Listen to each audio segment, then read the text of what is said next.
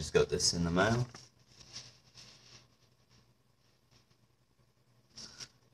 I want to make my position on this perfectly clear.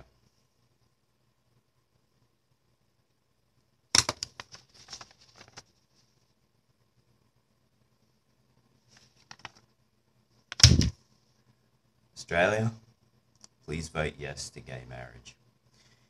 Because we live in 2017, not 1846, and I do not want to live in a country that won't allow two people to get married because of their gender. That is prejudice and discrimination on every level. Vote yes to gay marriage. And this religious freedom bullcrap is a complete misnomer. It's oxymoronic. It's ridiculous on every level.